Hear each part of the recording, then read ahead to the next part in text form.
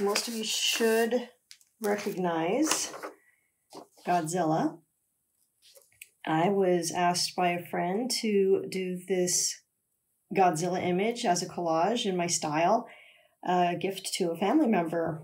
And I said, why not? I definitely remember Godzilla. I am a child of the 70s. I wasn't a big fan of sci-fi in general, but my brother definitely loved Godzilla. And I'm excited about this challenge, this commission, this project, this collage. I'm curious to see what I come up with.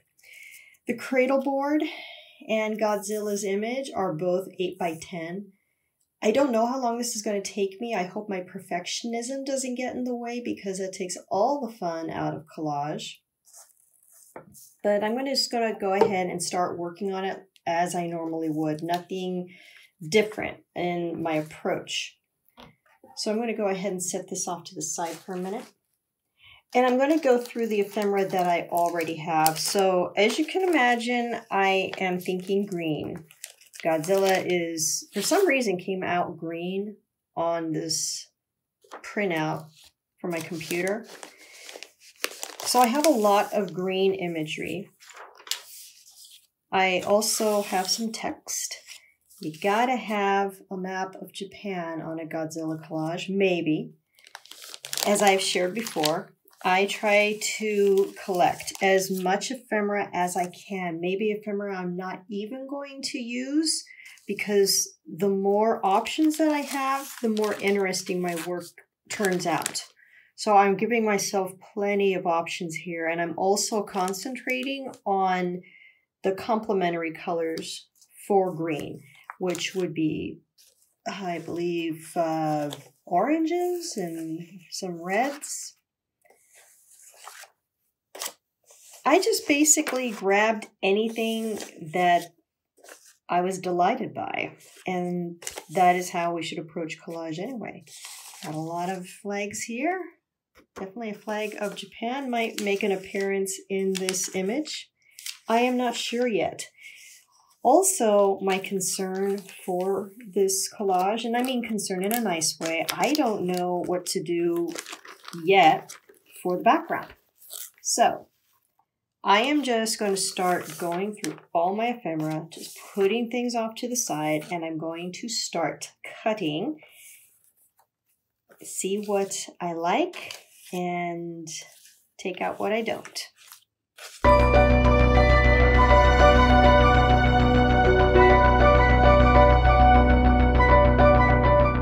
I am very excited about using stamps in this collage. Whether or not these stamps will make an appearance in the Godzilla collage, I'm not sure yet, but I have them at my disposal. I also have some really dainty little stamps from Japan that I want to use for sure. And some that are not from Japan, but they're kind of reminiscent for me of the silly Godzilla movies. I'm sorry if you like Godzilla. I didn't mean to insult the silly Godzilla movies, but I was watching some images, some scenes on YouTube of Godzilla movies, and I thought, wonder why I kind of enjoyed them as a kid. I love old money, old foreign money. This unfortunately is not a yen. I believe it's from Peru.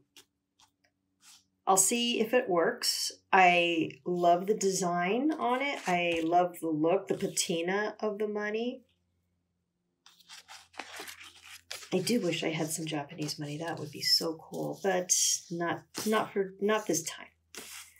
So these are some of the pieces I'm really excited about maybe using in my work. I like using money and stamps in collage because the material is very strong.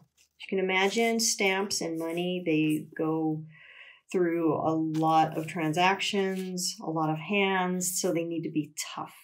I believe money actually has cotton fibers in it to keep it strong. So I'm just, again, going to turn on the time lapse, take my time, and show you what I'll be cutting out. I'll be doing some really exact cuts, and I'm kind of excited about that. Sometimes I find that very soothing, and it also helps me to get my ideas going.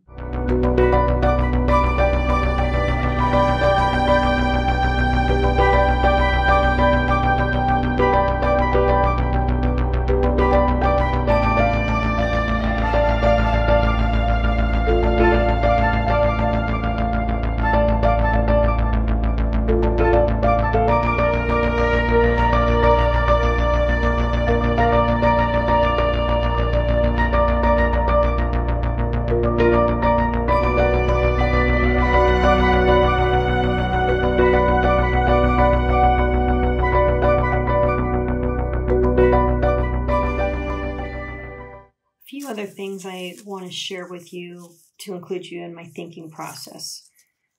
So I stole these borders from a magazine page. Nothing unusual about that.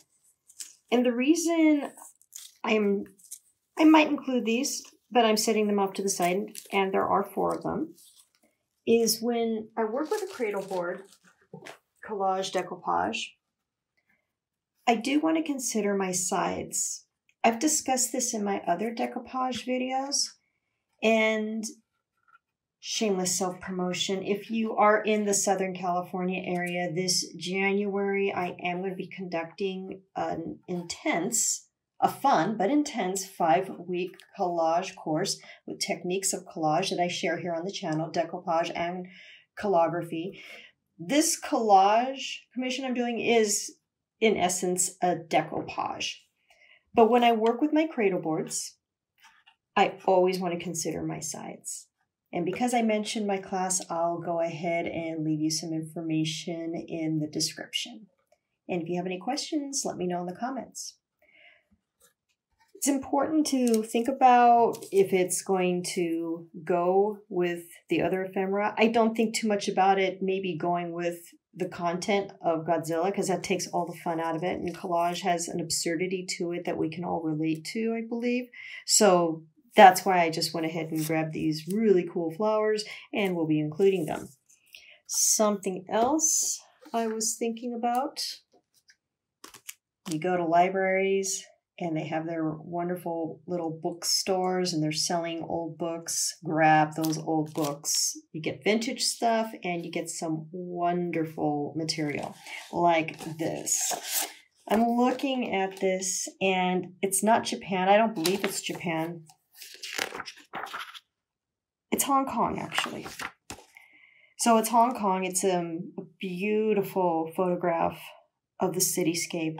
I might be including this in the Godzilla decoupage. So let's keep working at it.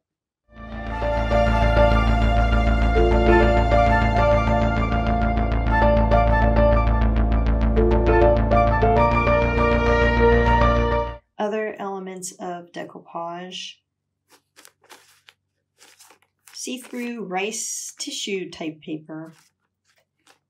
There is a specific term for this paper. I believe it's a mulberry rice paper, and I do love it.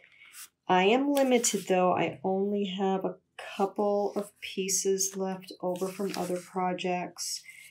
Because this is decoupage, I automatically think I need to use rice paper or mulberry paper. You don't have to, but I might, so I have it ready to go. But there's only a couple small pieces, and we have 4 sides we need to cover, and obviously the picture plane. So I want to be careful with balance, and I want to make sure I have enough. It looks like I'm going to have enough ephemera. I should anyway, but again, I collect a lot and I just start cutting away. I'm going to keep cutting, and then we're going to go to the palette part of collage making. So I'm going to get back to work here.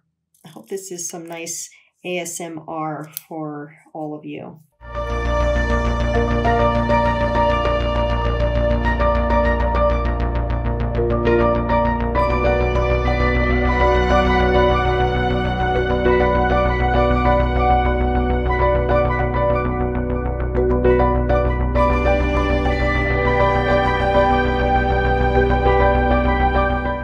Just witnessed my favorite part of collaging, collecting that paper, that ephemera, and cutting it up and thinking as I go along. And it works for me quite well. I was looking at these images and thinking that they are going to probably make an appearance on the sides of the cradle board, but I have plenty. If I'm careful, I can cut out each one of these pieces. I'm not sure what this is, some sort of board game. So I'm just setting them off to the side, actually on top of the cradle board. I have a bunch of scary skulls. Am I going to use them? I don't know, but I do like them. I've always liked skulls. And these orbs, because after all, Godzilla does have some orb action going on here. I don't know yet. I want to share with you, again, my process, my thinking process as I'm going through all of this. I grabbed out of a dictionary just some text. This obviously is the word Japan. Very small. I'm not going to expect anybody to read it. There's a lot of the words Japanese here, like Japanese beetle, Japanese ivy, Japanese quince. Sounds good. I might use some text in here. So I have that option. Again, the more pieces of ephemera you have, the more options you have. It doesn't mean you have to use every single piece. I'm not a painter. I've shared that before, but I do treat my collages like a palette. And I try to get everything into something of a color wheel. So here we have some oranges going on. I love orange. It is one of my very favorite colors. Has some really great energy.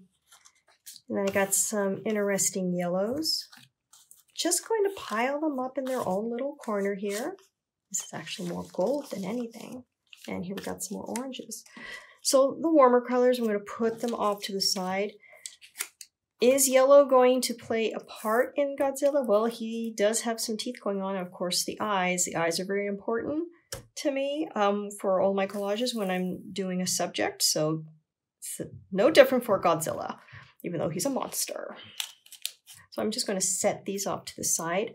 I also have going on here the purples. I was talking about the complement of green. I believe that is a complement. I also have some images that are more photographic. I think this is also an ancient calculator. I don't remember the word. I know it starts with an A, abacus or something like that. I think that's what it is. I like it for the green and for the circular design. Some more just pictures, really. They're photographs of design. This is really cool. Am I going to use them? Still don't know. Maybe not in this collage. And that's another fun part about this process. Even if I don't use anything, I can go ahead and slip it back into a nice plastic sleeve. It'll stay nice and safe. And I can use it in another collage. Or even while I'm working on this collage, I get an idea for another collage, a totally separate collage. Some blue, not too much blue going on here in this collage, I don't think. We'll see. I might put that on the side. But the green will be so important. And this red. You can see I cut these out early on. Some little ruby jewels. I think I'll put them with my orange right now.